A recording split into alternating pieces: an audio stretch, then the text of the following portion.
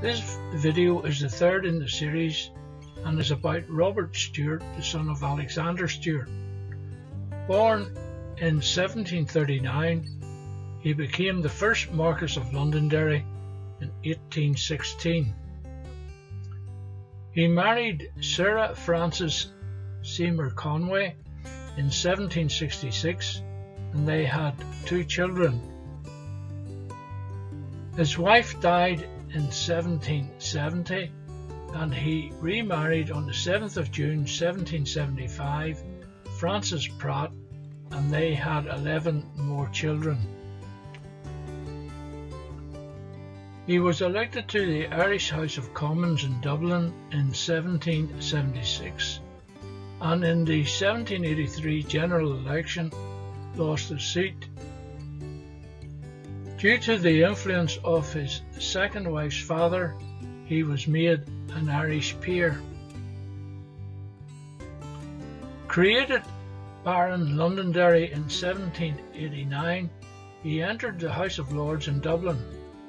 His son, also called Robert, was elected to the Irish House of Commons. In 1798, he was made an Earl, and his son Robert took the courtesy title Lord Castlereagh. During the Napoleonic Wars, he had floodgates built at the head of Strangford Lough.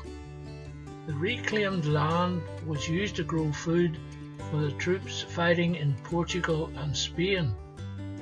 The area around the floodgates was a popular resort for families.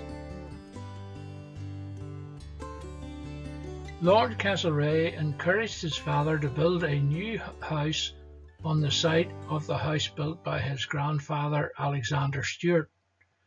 Castlereagh sent a London architect, George Dance, to draw plans for a new west wing which was to adjoin the original house.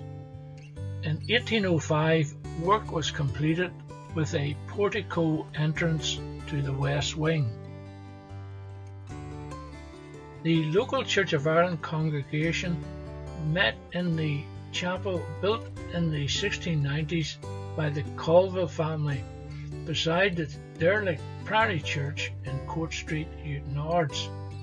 A new church building was completed in 1817 in Church Street.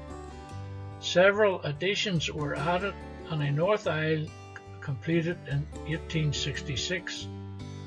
The Londonderry family made significant contributions to these projects.